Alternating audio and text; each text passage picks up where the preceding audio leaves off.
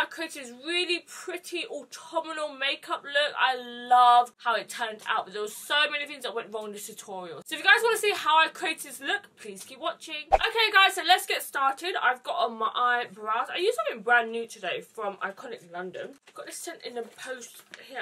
It's a really cool product. I thought, let me just quickly show you what I used. It really gave me some snatched eyebrows. Yeah, it's in like a little sponge kind of form. It reminds me of like the BB cushions that's really big in like Korea, but in the eyebrow form.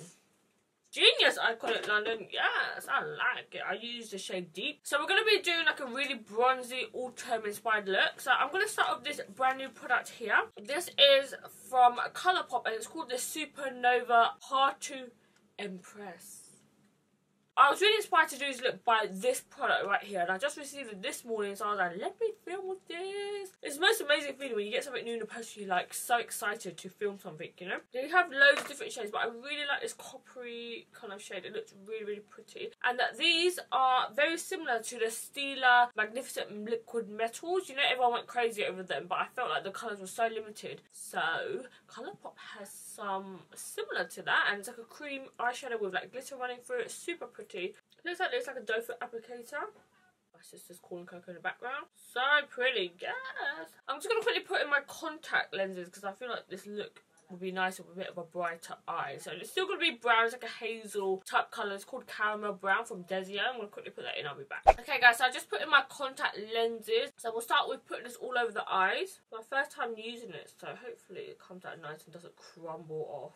I'm just whacking it all over my eyelid. Okay, I'm going to use my MAC 234 brush, any synthetic blending brush, just to fade out the edges of this eyeshadow thing. This is very similar to the Magnificent Metals. I think it's not as glittery. I'm going to try to lay it up again and see if it actually like crumbles up and stuff. Because sometimes I find with like liquid eyeshadows, they crumble AF. Especially when they have like a lot of glitter in it, it goes really horrible and crumbly. So I'm literally like working this all over my eyelid, and then I'm blending out the edges so it's not like a harsh line. It looks actually really pretty on camera. It looks almost like wet on my eyelid. The reason why I really love liquid eyeshadows is because I can literally whack it on and it looks like I spent a long time on my makeup even though I haven't. It's one of those makeups that you can literally use to change your whole look. So if you want to go for like daytime to nighttime really, really quickly, these are like perfect. I love the Stila ones, but they're so expensive. They're £23 for one of them. They're also out of stock as well, self-use. Whenever I go in there, they only have the rubbish colours. I've been trying to find Golden Goddess for a long time. It's always out of stock. Is it just me, or I feel like when I have different coloured contacts in, I feel like every single makeup look looks more striking. I feel like my boring, normal, natural eye colour is so boring and it doesn't make anything pop, you know? I only like brown eyes when it comes to wearing blue eyeshadow, and I don't know why that is, because I feel like blue eyeshadow is so bright and the brown eyes kind of complement it. So I really like my eyes even just like this, but I feel like I need a transition shade. So I got this delivered to my house the other day. I showed it in my PR unboxing video, but this is from Inglot and it says it's a Freedom palette. So I don't know if you can actually buy this palette pre-made, but you can literally see these kind of tones. So you can see like any other eyeshadow palettes will have these kind of tones, like the Jaclyn Hill Morphe palette is quite similar. These are just 5 eyeshadows, and in Inglot you can literally pick out the shades that you want in the palette. They do like big size palettes, you do palettes of 3, palettes of 2. This is like 5. I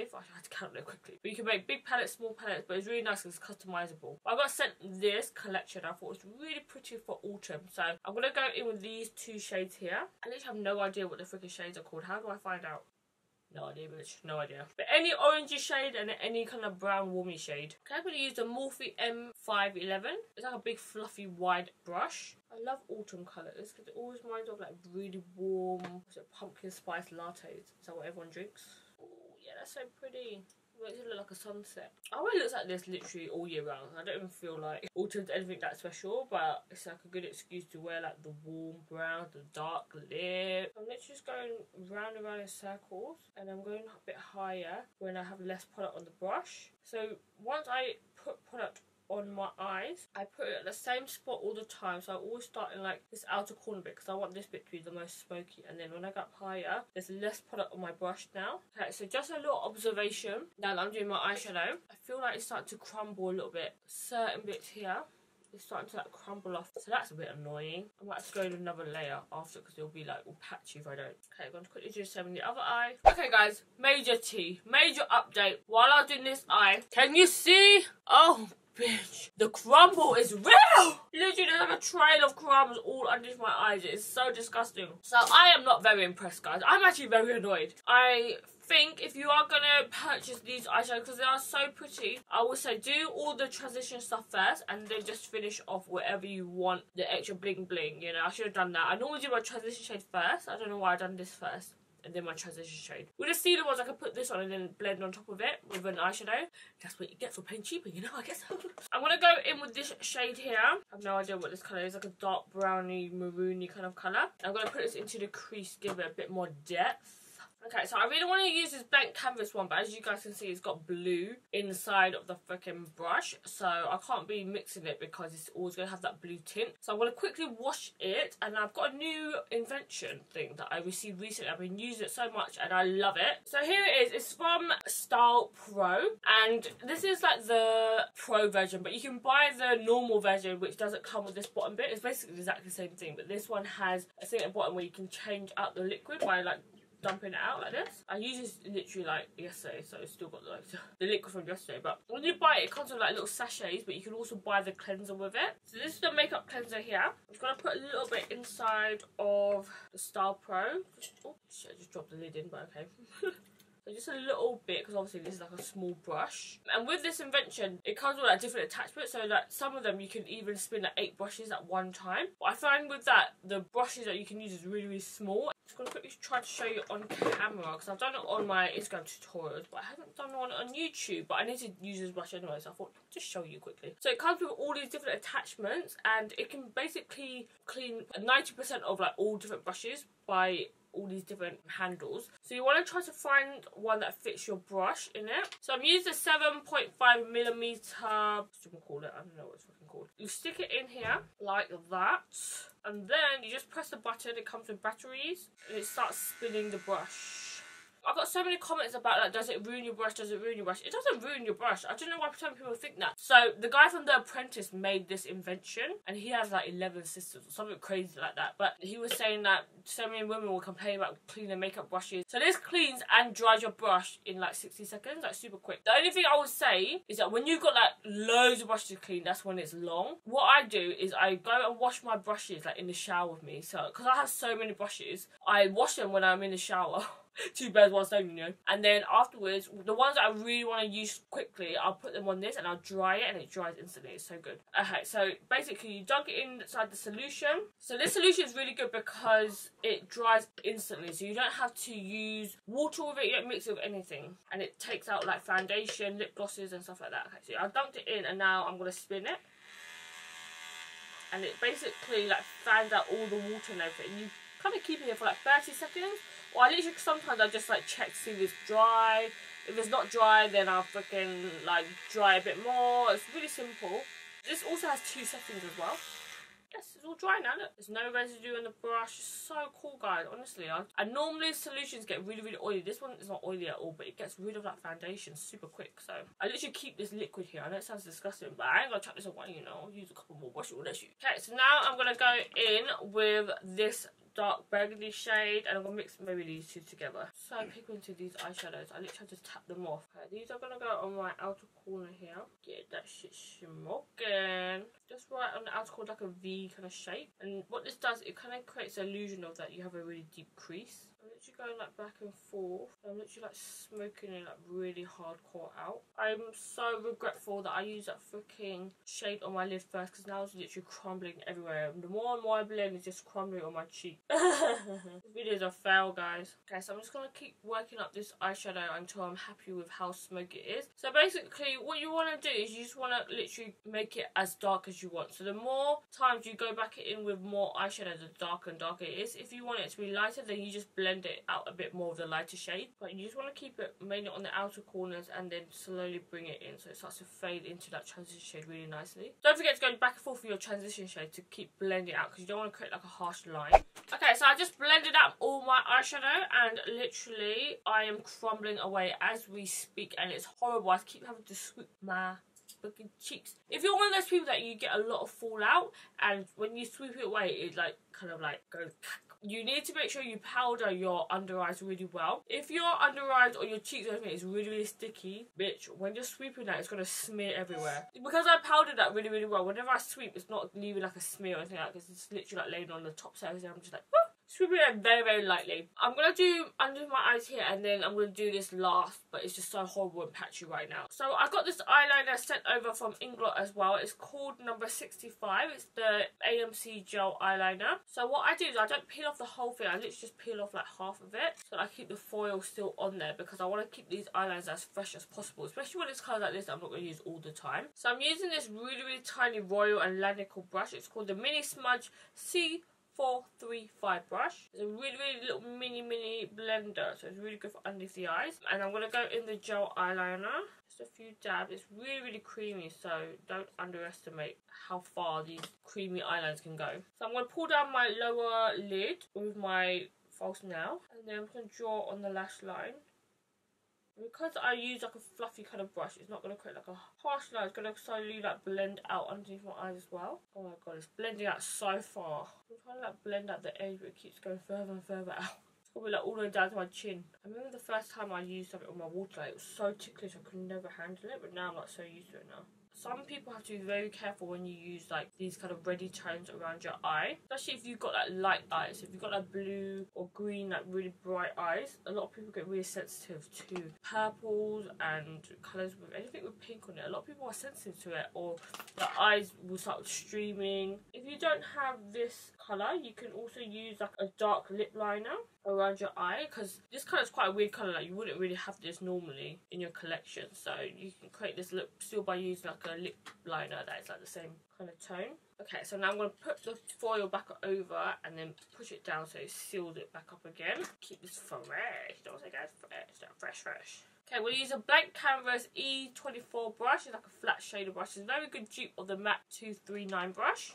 And I'm just going to go back in with these shades here, and then just literally go on top of that gel eyeliner just to make sure it's really smudgy, because it looks quite blocky at the moment. You know, you want it to be really like airbrushed and smooth and really dark by the roots, but then fade back into your skin tone like really smooth. That graduation.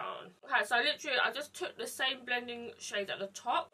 So like this orangey kind of shade, and I literally just blend it at the bottom with a bit more of a fluffy brush so that it kind of connects to the top. So it gets really, really like smoky all the way around, and that's how you make your eyes look really intense, when you have the same transition shade on the top as well as the bottom. So now, I don't know if you can see, look, this has like no more of that freaking shade on there. That was literally fail. So disappointing, but I'm going to try one more time. I'm going to let you try one more time. If you disappoint me, you're going in the bin.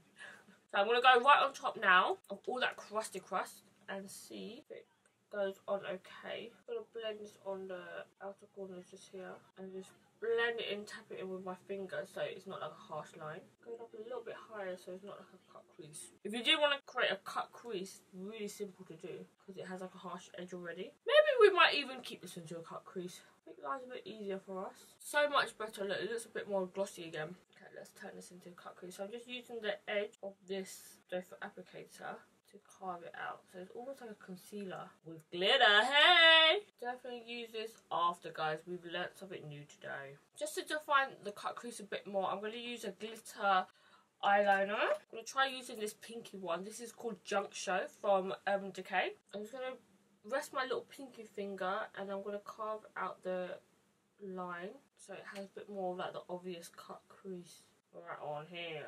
I think if you use a gold one, it will look nice as well. Just look. Oh no, I do not like that. Oh no! Ruining the smokiness. I dragged it too far. Okay, same with the other eye.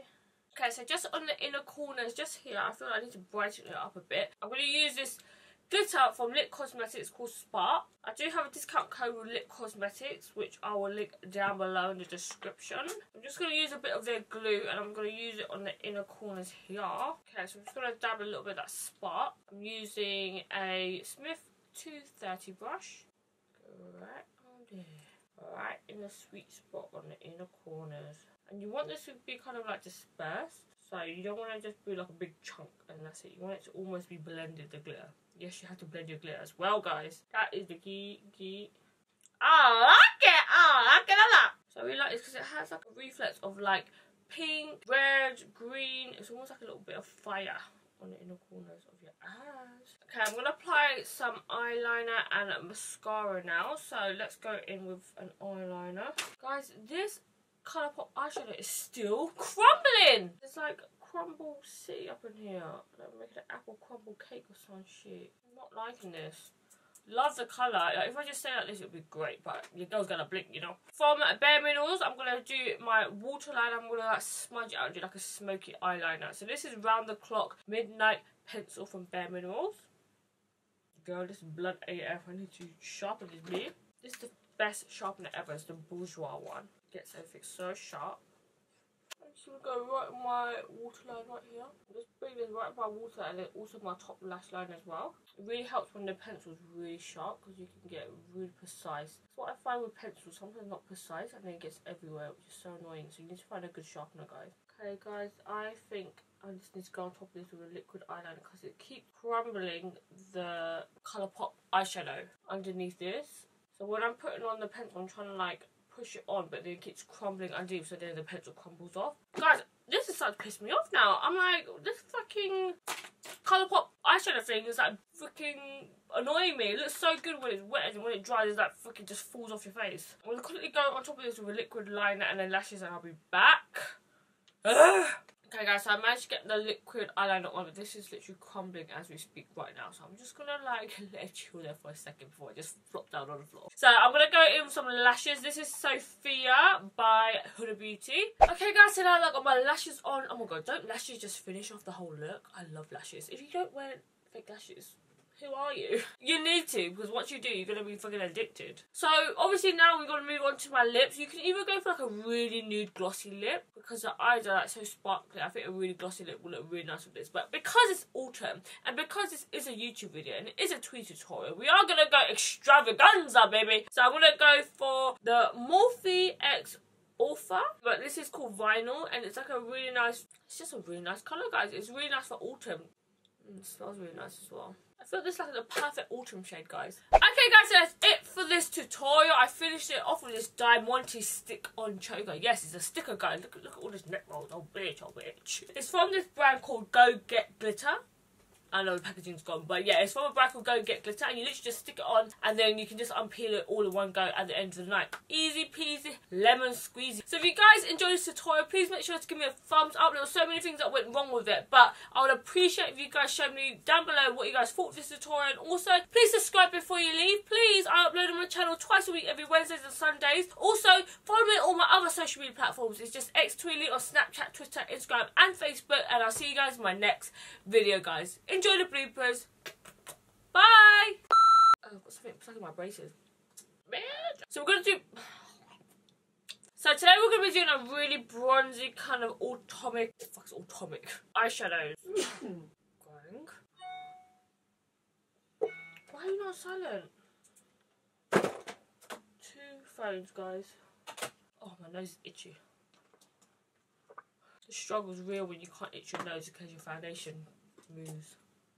Oh shit, the diamond just fell off, bitch. Oh, what the hell is up with that? Oh, bitch. I just killed someone in jail. Ow, bitch. I just killed someone, bitch. I feel like Lil Wayne, bitch. Lil Wayne, Lil Weezy. Is that his name? I don't know. I'm trying to be cool. Oh shit, it's sticking to the back of my neck. It's sticking to all my little baby hairs. Oh, but look at that neck. Oh, yes. Oh, yes. So sexy. Yes. Yes. Oh my god, I'm bleeding everywhere. Bleeding diamonds. Diamonds are forever. Ow. Bitch, you better work. Better work. Oh my god, did I shave my armpits?